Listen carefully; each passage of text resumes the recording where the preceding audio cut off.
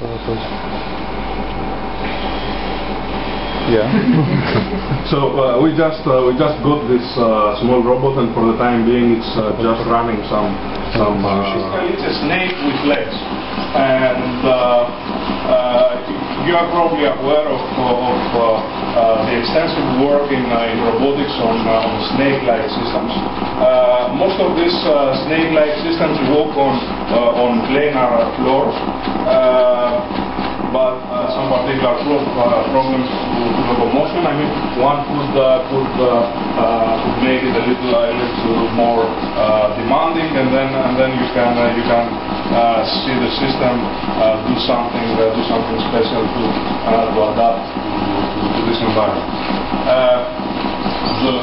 The twist that we introduced here is the addition of the system, and this is clearly inspired by biology. Not only